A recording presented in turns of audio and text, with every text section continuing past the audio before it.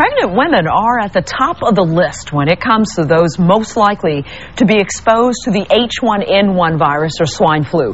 Doctors are concerned for this population of people, and they want to make sure expecting moms are taking the warning seriously. Fox 13's Lauren Johnson joins us live in the studio with our swine flu coverage. Hey, Lauren. Hey there, Merle. For 9 months, women worry almost daily about what's going on inside their bellies.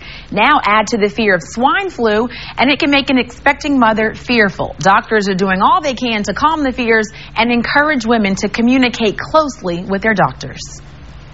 I think we need to be concerned about pregnant women.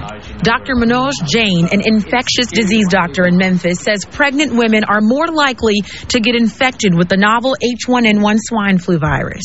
As their belly is getting bigger, the uterus enlarging, it sort of crowds the lungs and makes respiratory or breathing difficulty more difficult than usual. Pregnancy also alters the immune system for the mother, which could be another reason why pregnant women are more susceptible. If they do become sick, they're more likely to have complications such as early labor, pneumonia. Expecting mothers only represent about 1% of the population, according to the CDC, but they represent about 6% of hospitalizations and 6% of deaths from the novel virus.